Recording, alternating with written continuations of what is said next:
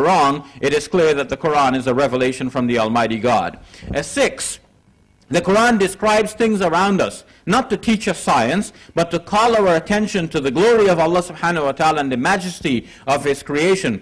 In describing the things, however, the Quran uses language which modern scientists are now seeing show that the author of the Quran, whoever was using this language and stating things in this way, could not have been a human being from that time, because people just simply did not know this sort of thing that we now take for granted as modern scientific knowledge, and that shows that the Quran is the word of Allah subhanahu wa ta'ala. Quick example of this, the Quran speaks about the expansion of the universe. In Surah Al-Dhariyat, Surah 51, verse 47, وَالسَّمَاءَ بَنَيْنَاهَا بِأَيْدٍ وَإِنَّا لَمُوسِعُونَ. As for the heavens, we have created it with power, and we are expanding it. This is a modern concept.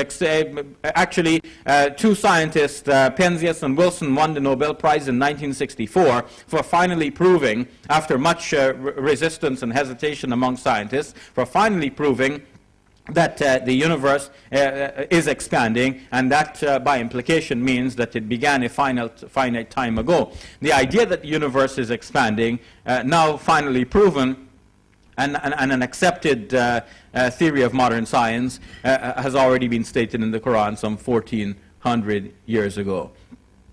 So that's my 6th point. And 7, we can mention very quickly again that the Quran is arranged in such a way that when people study it nowadays, they see a construction in the Quran that is not due to any human thinking. It's now our human discovery, but no human being thought about how to put it in this way.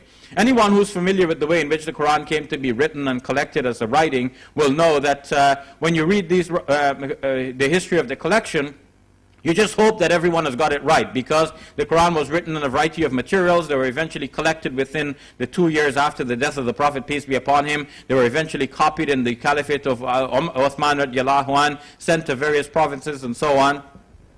Initially, they did not have all of the markings, all of the dottings and the vowels and so on put in.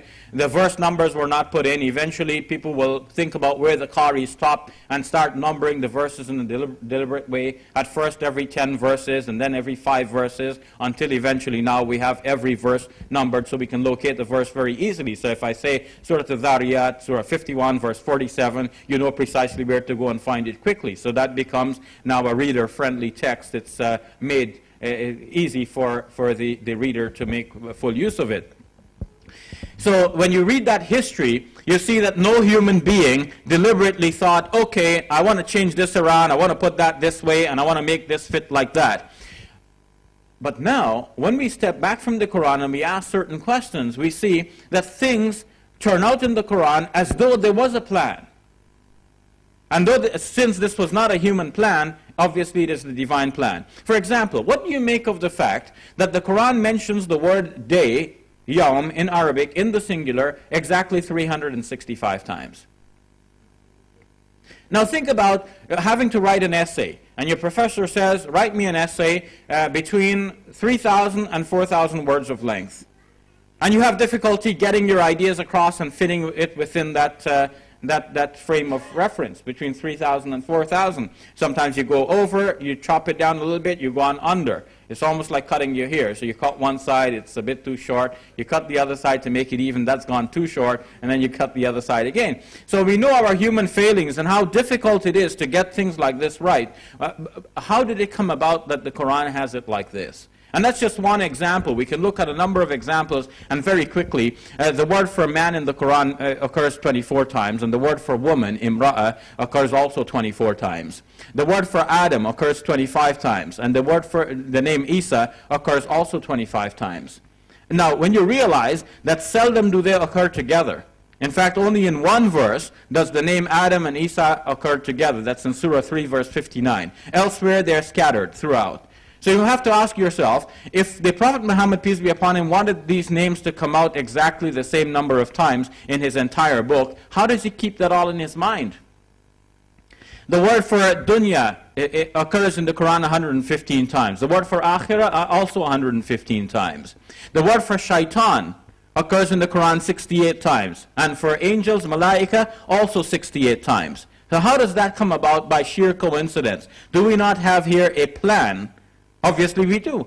But this, as we have seen, is not the plan of any human being. The human beings just tried to collect and to copy and proliferate the Quran the way they learned it. And we are now realizing that the Quran is actually structured in such a way that there is a mind behind it. And since that is not any human mind, if you think of the Prophet Muhammad, peace be upon him, keeping all of these numbers in his mind, he would really be insane. You know, you think about what he would have to do to make this work. His mind would have to be a computer mind. He would have to open up his mind into something like a Microsoft Excel worksheet program, or any worksheet program. You'd have a number of rows and a number of columns. One row for each verse of the Quran, and one column for each one of these words he wants to come out matching. One for man, one for woman, one for Adam, one for Jesus, one for dunya, one for akhirah, one for shaitan, one for malaika. Every time he recites a verse, if it mentions man, he has to click one in the man column. If it mentions woman, he has to click one in the woman column. If it mentions dunya, he has to click one over there. And he has to keep his mind on the bottom to make sure the numbers are still matching. That would be too much, really, for a human being. In fact, it is rather insane or absurd to suggest that this is what he has done. And if he has done that, why didn't he tell anybody? Look at my great work. How did he know that in the modern computer age, we will actually be able to feed the computer data into a modern computer, and we will generate all of these results and see how well they match and how much these counts turn out to be? It turns out then that finally the Quran is the word of Allah subhanahu wa ta'ala. And that's only my 7th point so far. So very quickly to complete, I can say that 8th, we can look at the fact that the Quran challenges people to find errors in the book. And nobody has been able to come up with anything that is an example of a genuine error in the Quran, though they have shown us many examples of their own misunderstanding of the text. And the Quran said this in advance. They will object to that which they do not understand. And 9, we can look at the fact that the Quran challenges people to produce a book like this. And though many people have wasted their lives trying to defeat the Quran and to expel Muslims from their homes and from their lands and to defeat and decimate the Muslim populations to make sure that the message would not be heard, nevertheless, nobody has come up with a book that is similar to the Quran to disprove the Quranic challenge that another one cannot be produced like this one. And finally, we can say, read the Quran for yourself and see if this really is not the word of Allah subhanahu wa ta'ala. You will find that the Quran is a reasonable book. Its doctrines and teachings are quite reasonable and intellectually satisfying. Its practices are actually very practical when you think of the details of the practices. Sometimes on the surface you might think like prayer and salat and so on, these seem to be hard. But when you think about the details of the practicality that's involved in all of these, ask our Qari, Abdul Rashid Brown. He'll tell you about how practical these various practices of Islam are when you look at them and you look at all of the ways in which the fiqh has catered for the practical needs of individuals. When you think about the purposes behind all of these things. Let me give you a quick example. You might think of salat and somebody may say, salat, look, that's too hard, man. I can't pray all of this. But, you know, if people don't pray, they become couch potatoes. Then they say they have to go to the gym to work out. By your prayer, you have a spiritual connection with Allah subhanahu wa ta'ala. At the same time, you get some physical exercise. Some people say, okay, they're losing all the spiritual connection, and Brother Yusuf was talking about people turning to yoga and transcendental meditation and so on. In the salah, you combine both. You've gone to the gym and you've done your transcendental meditation all in one, in a simple process, and you're not a couch potato. I travel by air a lot, and I see sometimes they show you videos on how to exercise yourself while you're sitting there in your seat. And sometimes they tell you what to do, you know, raise your hand, turn your neck like that, and so on. So I do that too. Allahu Akbar. Assalamu alaikum wa rahmatullah. Assalamu alaikum wa rahmatullah. So,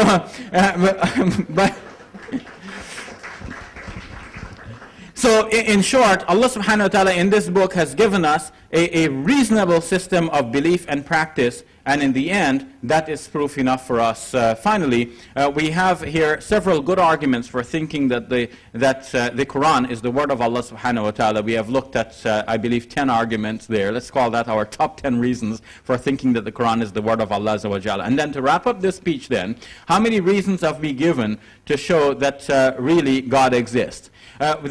First, we have said we don't really need a reason because we know that God exists. We don't have to prove it to somebody else. We just know know it for ourselves. Somebody who thinks that God does not exist should have the burden of proof. He should prove to us that God does not exist, because I know my friend. Why should I stop believing that my friend exists just because somebody says he doesn't? And I ask him, what is his reason? He has no reason. Why should I give up knowing my friend for no reason at all? On the other hand, I've seen that there are 4 good reasons now for thinking that God exists. First, the cosmological argument. The universe exists. It must have a cause, and the cause of that is God. Second, the universe has every feature of being designed. That calls for a designer, and obviously the designer is the God that we're speaking of. Third, we have a moral sense, which has to be grounded in something real.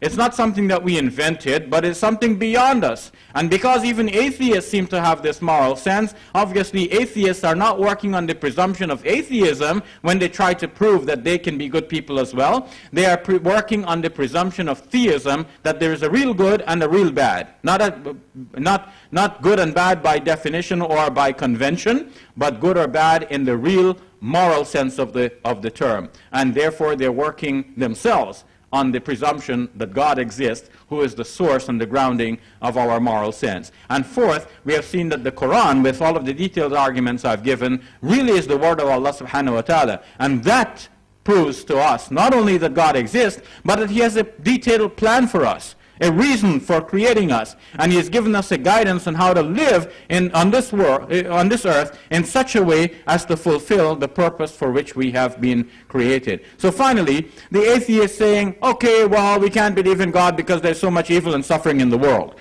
Well, that doesn't really hold, my brother, because the fact that there is evil and suffering in the world does not prove that God exists. It only proves now that God may have some good reasons for allowing evil and suffering in the world. For example, God may be testing individuals. God may be punishing some individuals to bring them back to the right path. If they might perhaps not respond in ease, God might cause them to respond in difficulty. And third, we have seen that God has given free will to human beings and to some of His creatures in general, which would imply and entail that some of these creatures will misuse their freedom and do evil things. So there will be some bad things in the world, not because God is unable, and not because He doesn't know, and not because He's not loving or kind. He is all of those things. He is loving and kind. He does know. He does have the power to remove all of these things, but He has a greater plan. And in that greater plan, He allows for some evil and suffering because they themselves lead to some greater good. For example, when the believers suffer a little bit in this world and he remains patient, he gets a larger reward in the life hereafter. So somebody may be zooming in and looking at the little red spot there. Actually, there is a spot right now. But if you step back and look at the large picture, you don't see that anymore. So from our point of view, we see the dunya, it's close, and we see that there is some problem here. But from Allah's perspective, He sees the vast spectrum, not only this life, but the entire eternity. And on that large canvas, the difficulties that we face in this life is only minuscule. And in fact, when the believer leaves this world and goes to Allah subhanahu wa ta'ala, he will see also that larger canvas. And when he sees that, and Allah subhanahu wa ta'ala asks the person who was disobeying Him, but he was in all of the luxuries in this life, what did you enjoy in the life? He said, I had no enjoyment. Because now he sees the reality of the punishment that awaits him. And when the believer comes before Allah subhanahu wa ta'ala, and Allah subhanahu wa ta'ala asks him, what did you suffer in the world? He said, I never suffered anything in the world. Because now he sees the vast reality of the life eternal with Allah subhanahu wa ta'ala in front of him. All of the suffering that he's had in this world pales by comparison. It is forgotten. It is nothing by comparison. So ultimately, Allah subhanahu wa ta'ala has a plan for us, and He's revealed for us that plan in the Quran. That, ikhwan, and brothers and sisters, is what we have to follow, and that is what we have to share with the world. So finally, ask ourselves, what are we doing?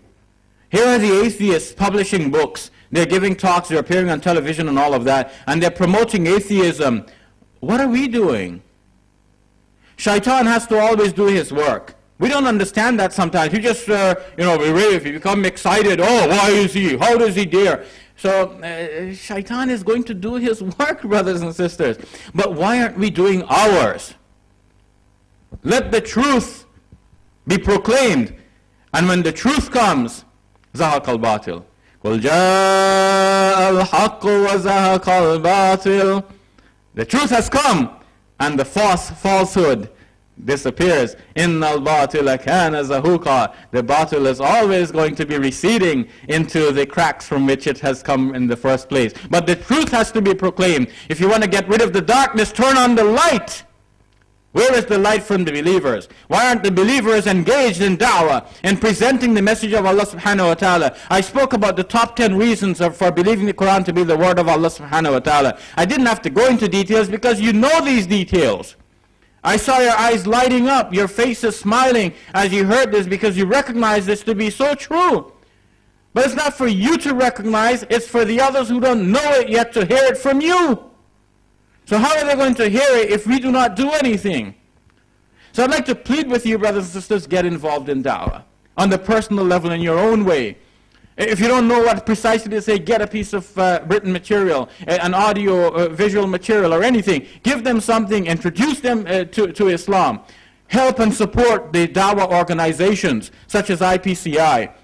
Sheikh Ahmad Didat, may Allah subhanahu wa ta'ala have mercy on him, has introduced us to the idea that we can actually present Islam in these kinds of public manner to the non-Muslims. Let us continue in that legacy and ask Allah subhanahu wa ta'ala to accept his work and ours, and let us support the organization that he has left behind and the people who are working so hard, like Brother Yusuf Ismail and others. Let us help them to continue the work in that public way in which they are doing, because after all, there's only so much we can do as individuals, but we also have to do it as a team. In Surah Al-Imran, Allah subhanahu wa ta'ala tells us, وَلْتَكُمْ مِنْكُمْ أُمَّةٌ. Let there be among you a group, يَدْعُونَ إِلَى الْخَيْرِ, who will do the da'wah towards the good.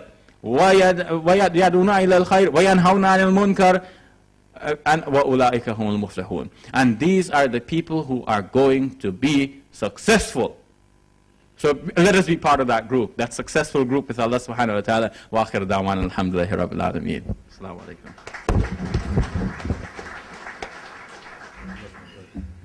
Thank you, Brother Shabir, for that inspiring and certainly delightful lecture. It's not something we hear too often in South Africa, and certainly not in our masajid. So I won't even attempt to summarize it, with the exception that, speaking on atheism, in a report in Megatrends 2000, 10 New Directions for the 1990s, there's been, despite atheism, despite the popular culture that's been drummed into us, there's been an increase in religious revival in terms of belief. Close to 300 million individuals have turned to religion in the last decade. If there's anyone out here that wishes to ask a question to Brother Shabir, you can do so now.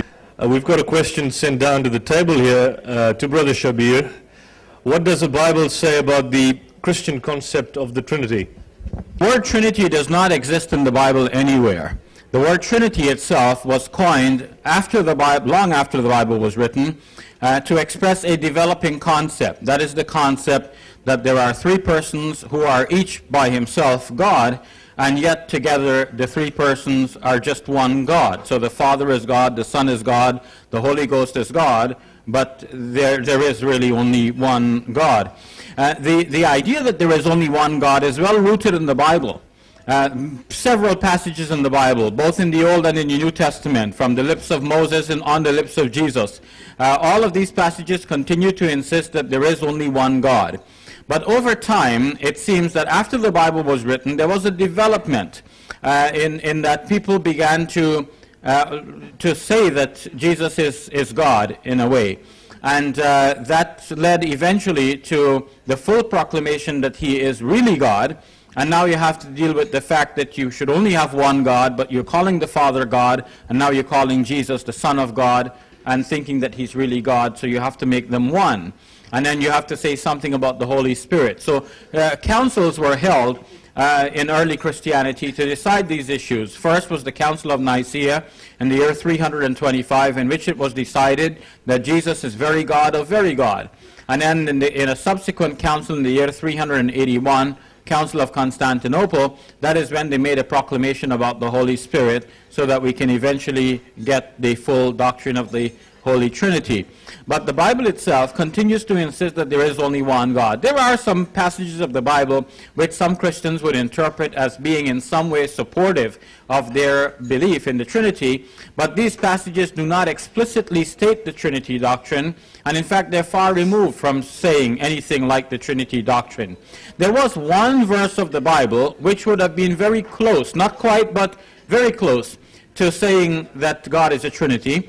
That is 1 John chapter 5 verse 7 in the King James Version of the Bible. It says that there are three that bear record in heaven, the Father, the Word, and the Holy Ghost, and these three are one. But that verse has been found to be a later insertion into the Bible.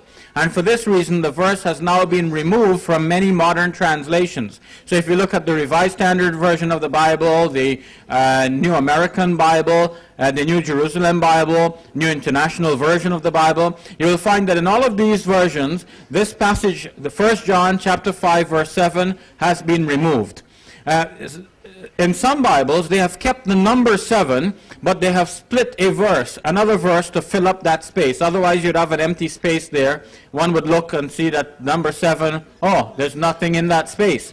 So now another verse has been split to fill up the space, but the words, which used to be in 1 John chapter 5, verse 7, the words that say that there are three that bear record in heaven, the Father, the Word, and the Holy Ghost, and these three are one, those words have been removed from the modern translations. There's another question. You said in your lecture the word yom, which means day, is mentioned 365 times. What about the leap year? Technically, it's 364 and a quarter days. Actually, it's 365 and a quarter, but your point is still valid in that the Quran could have stated that the year is usually 365 days, and in a leap year it is 366.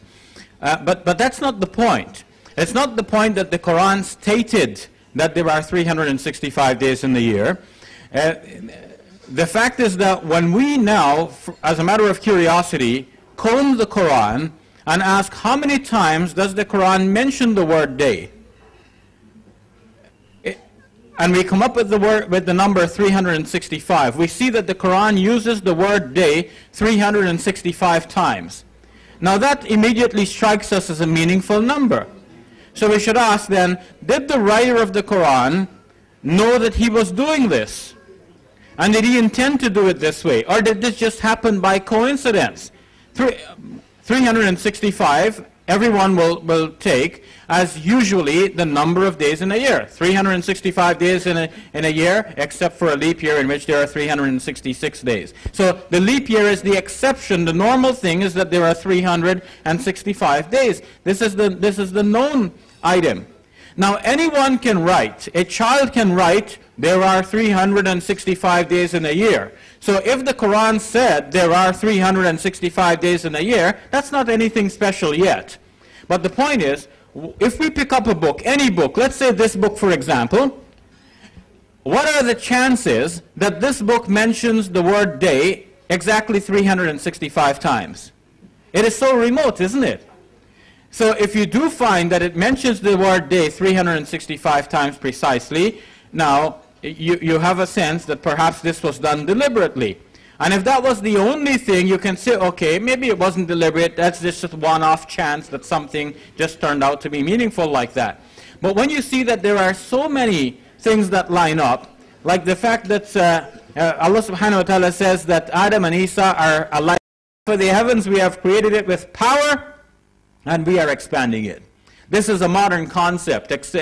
Actually, two scientists, Penzias and Wilson, won the Nobel Prize in 1964 for finally proving, after much resistance and hesitation among scientists, for finally proving that the universe is expanding, and that by implication means that it began a finite time ago.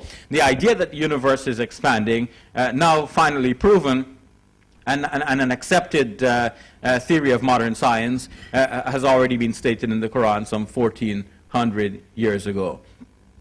So that's my 6th point. And 7, we can mention very quickly again that the Quran is arranged in such a way that when people study it nowadays, they see a construction in the Quran that is not due to any human thinking. It's not our wrong. It is clear that the Quran is a revelation from the Almighty God. 6, the Quran describes things around us, not to teach us science, but to call our attention to the glory of Allah subhanahu wa ta'ala and the majesty of His creation. In describing the things, however, the Quran uses language which modern scientists are now seeing show that the author of the Quran, whoever was using this language and stating things in this way, could not have been a human being from that time, because people just simply did not know this sort of thing that we now take for granted as modern scientific knowledge, and that shows that the Quran is the word of Allah subhanahu wa ta'ala. Quick example of this, the Quran speaks about the expansion of the universe. In Surah Al-Dhariyat, Surah 51, verse 47, وَالسَّمَاءَ بَنَيْنَاهَا بِأَيْدٍ وَإِنَّا لَمُوسِعُونَ. As it becomes now a reader-friendly text, it's made easy for the reader to make full use of it. So when you read that history, you see that no human being deliberately thought, okay, I want to change this around, I want to put that this way, and I want to make this fit like that. But now, when we step back from the Quran and we ask certain questions, we see that things turn out in the Quran as though there was a plan. And since this was not a human plan, obviously it is the divine plan. For example, what do you make of the fact that the Quran mentions the word day, yawm, in Arabic, in the singular, exactly 365 times? Now think about having to write an essay, and your professor says, write me an essay between 3,000 and 4,000 words of length. And you have difficulty getting your ideas across and fitting it within that human discovery, but no human being thought about how to put it in this way. Anyone who's familiar with the way in which the Quran came to be written and collected as a writing will know that when you read these, the history of the collection, you just hope that everyone has got it right, because the Quran was written in a variety of materials. They were eventually collected within the 2 years after the death of the Prophet, peace be upon him. They were eventually copied in the Caliphate of Uthman radiallahu anh, sent to various provinces and so on. Initially, they did not have all of the markings, all of the dottings and the vowels and so on put in. The verse numbers were not put in. Eventually, people will think about where the Qari stopped and start numbering the verses in a deliberate way. At first, every 10 verses, and then every 5 verses, until eventually now we have every verse numbered so we can locate the verse very easily. So if I say Surah Al-Dhariyat, Surah 51, verse 47, you know precisely where to go and find it quickly. So that frame of reference between 3,000 and 4,000. Sometimes you go over, you chop it down a little bit, you go on under. It's almost like cutting your hair. So you cut one side, it's a bit too short. You cut the other side to make it even, that's gone too short, and then you cut the other side again. So we know our human failings and how difficult it is to get things like this right. How did it come about that the Quran has it like this? And that's just one example. We can look at a number of examples, and very quickly, the word for man in the Quran occurs 24 times, and the word for woman, imra'a, occurs also 24 times. The word for Adam occurs 25 times, and the word for the name Isa occurs also 25 times. Now, when you realize that seldom do they occur together, in fact, only in one verse does the name Adam and Isa occur together. That's in Surah 3, verse 59. Elsewhere, they're scattered throughout. So you have to ask yourself, if the Prophet Muhammad, peace be upon him, wanted these names